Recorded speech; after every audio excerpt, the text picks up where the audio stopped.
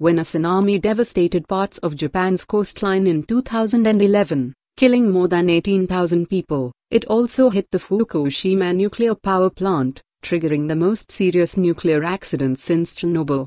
Parts of the damaged reactors are still highly contaminated with radiation, and robotics are playing a crucial part in the cleanup. Toshiba and a team of researchers have now developed a swimming robot, which is being called Little Sunfish, to explore the flooded parts of the nuclear plant. The size of a loaf of bread, the Little Sunfish is equipped for its tough mission with lights, maneuvers with tail propellers, and can collect data with 2 cameras and a dosimeter to measure radiation. The cute little robot hit the waters this week at a test facility near Tokyo, slowly making its maiden journey. The Little Sunfish then slowly moved toward the mock-up of a containment vessel.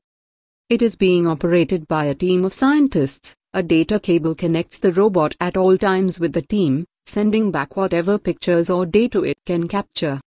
Once the robot swims into the actual reactor, hopes are that it will collect crucial data so specialists can remove more radioactive waste from the damaged plant. It'll be a tough journey for the little buddy. Previous remote-controlled robots sent inside the plant didn't make it.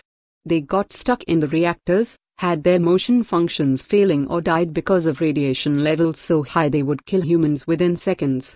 Fingers crossed that Little Sunfish will be more lucky. He'll be sent into the reactor next month.